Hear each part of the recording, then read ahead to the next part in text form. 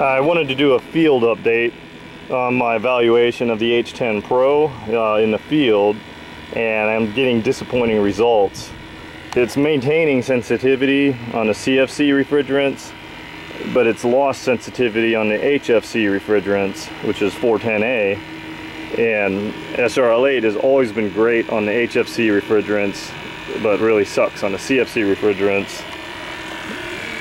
The Impicon TechMate, or this is a PerkMate, which is the same thing, super sensitivity on the CFC refrigerants, you know, pretty useless on the HFCs. But I was hoping the H10 could eliminate the need for two of these. This leak detector is rock stable. This leak detector is a little bit squirrely. It's a lot better if you put blue painter's tape on it so it doesn't pick up static, you know, rubbing around on things.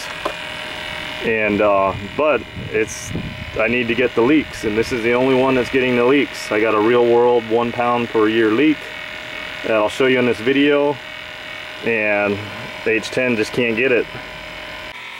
Yeah, I wanted to show we have a leak on this evaporator. It's right around here. It's a 1 pound per year leak. So I gassed it up last year, added a pound. It's not very old.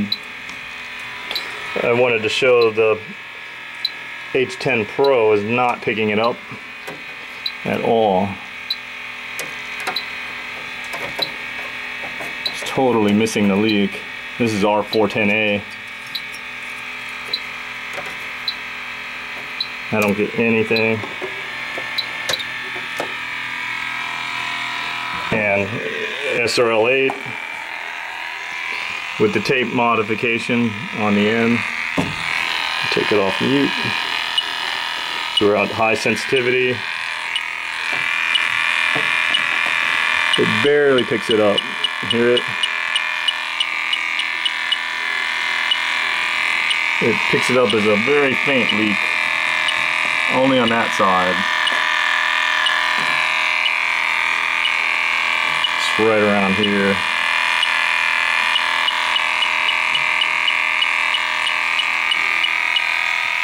So this is real world 1 pound per year leak on a system. Here's the HFC reference bottle. I just installed a brand new sensor for the H10 Pro. I'm running the sensor quite hot, as you can see by the orange color. It's very sensitive to CFC. You see about 1/4 inch picking it up.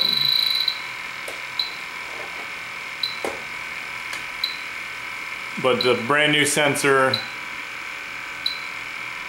nothing on the HFC.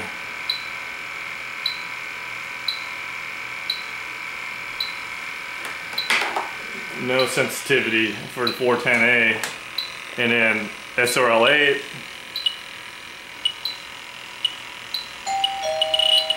quite sensitive, easily picks it up. So yeah, this is still my best leak detector, SRL8.